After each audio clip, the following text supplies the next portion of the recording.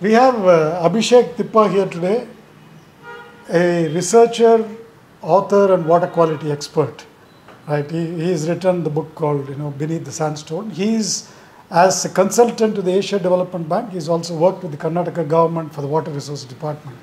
Let us hear from Dr. Abhishek on what he has to say about Jiva.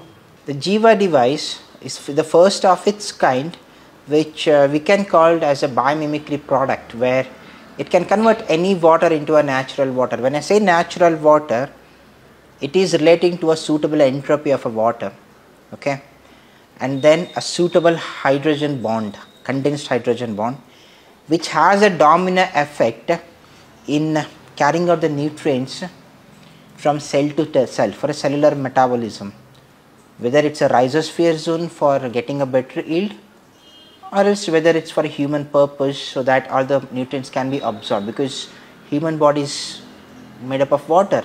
So having a proper suitable entropy and a stronger hydrogen bond, which is in a condensed form, helps the body to keep in homeostasis. Whatever we are saying is not just like a vague statement.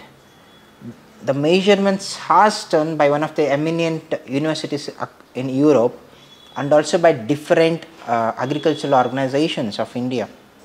So we are getting huge yields when it comes to agricultural crops.